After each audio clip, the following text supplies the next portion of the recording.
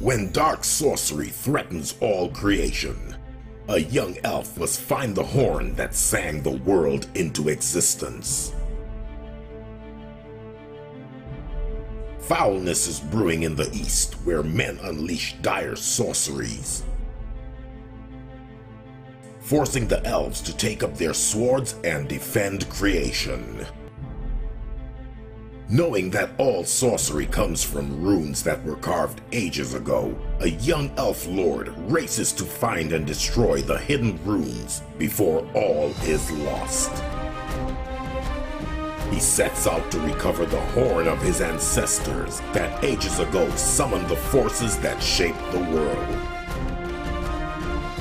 Only the horn has the power to break the runes.